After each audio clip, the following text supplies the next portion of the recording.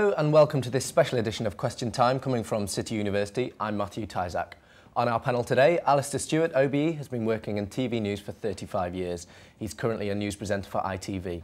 In 2010, he moderated the UK's first ever televised election leaders debate. Andrew Binner is a former English schools athlete and qualified Wimbledon lion umpire. He has a degree in ancient history and has written for journals on the classics. He also studied in South Africa for a year. Is it time for Britain to intervene in Syria? OK, Andrew, do we have a duty to intervene? Well, to pick up on what Alistair was saying, I think those wishing for military action and intervention are being dangerously short-sighted on two fronts, really. I think, firstly, you've got Al-Qaeda, who prey upon these opportunities to sort of increase their fanaticism in the country and get their points across. And you've got Putin this morning saying Russia have no special relationship with Syria, which I think would be too narrow-minded to take that at face value, and that's a whole can of worms we do not want to get involved in. OK, Charlotte. It's also a lie. I'd be... Move on to our second question, please, from Matt Clinch. Are Unite being unpatriotic by threatening to strike during the Olympics? Andrew. I think McCluskey needs to be fired and/or reprimanded by Miliband as soon as possible.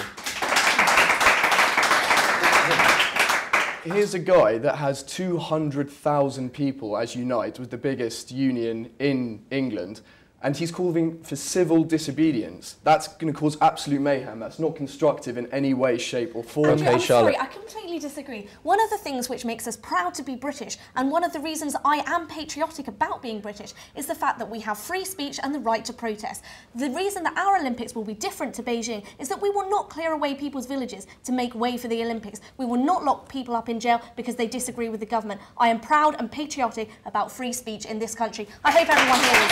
OK, no. Andrew, come back on that.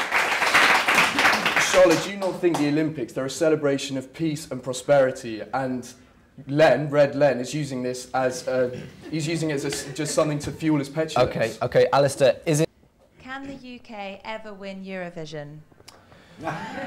OK, this is the news that 75-year-old Arnold Dorsey, better known as Engelbert Humperdinck, is set to represent Britain in this year's Eurovision Song Contest in Azerbaijan. Andrew Binner, is this a winning move? Well, I think this is the UK throwing in the towel finally, isn't it? So, given our vigorous, great popular culture we have in the UK, we've got some cabaret crooner representing us now. Alistair? I don't think it doesn't matter who we send. We could send him, we can send Blue, we can send me, and it's not going to make any difference, to be honest, is it? We're not going to win. Matthew, let's look at the stats here. We've got a guy who's having a song done by a Swedish composer with a name that's an ode to a German composer. And actually, given our history in the event, I think it's probably a good idea to distance himself from his British heritage, to be honest. OK. Charlotte.